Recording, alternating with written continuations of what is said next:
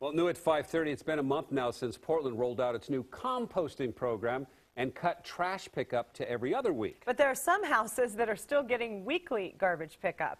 KOIN Local 6 reporter Sally Showman is live tonight in Northeast Portland with more on this. Sally?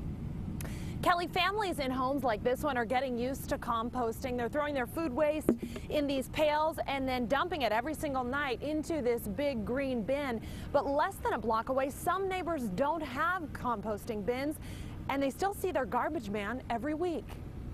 I look at that and I look in these and we just shake our heads. Ardra Selleck shakes her head today not only at her neighbors. We're pulling people's garbage out of the recyclable bins. Now that's laziness. That's just plain laziness. But at the city, because it continues to pick up their trash filled with compostables like this pumpkin on a weekly basis. Yeah, you can go through these sacks and find everything and anything.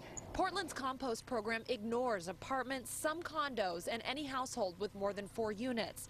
It considers them commercial buildings, so trash pickup continues weekly at Selleck's 13-unit building. I think it should apply to everybody, not just people at random. While Selleck's complaining about getting trash picked up every week, a few doors down, Jean Merlot wishes he was in her boat. That every other week is not enough, I think.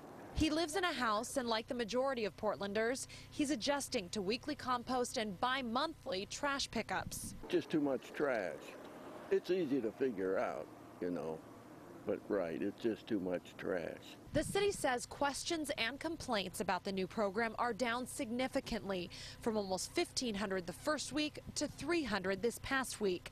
A spokeswoman for the mayor says the city will look at designing a pilot composting program for apartments and condos within the next couple of months. I'm sure some people are not going to be happy about it, especially if they live in apartments, but they need to learn. You know, if they're going to save our earth, they got to learn to recycle.